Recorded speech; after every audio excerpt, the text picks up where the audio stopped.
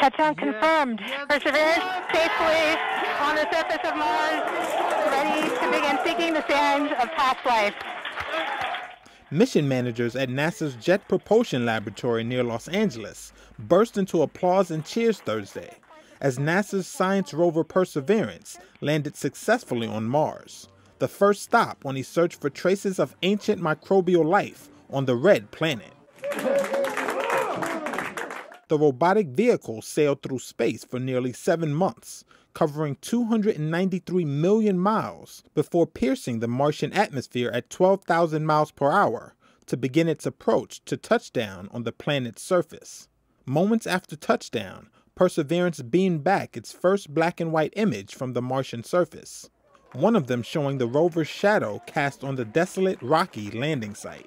The spacecraft's self-guided descent and landing during a complex series of maneuvers stands as the most elaborate and challenging feat in the annals of robotic spaceflight.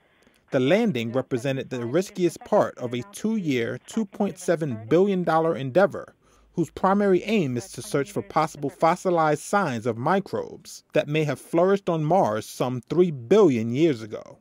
Scientists hope to find biosignatures embedded in samples of ancient sediments that Perseverance is designed to extract from Martian rock for future analysis back on Earth, the first such specimens ever collected by humankind from another planet. 2 subsequent Mars missions are planned to retrieve the samples and return them to NASA in the next decade.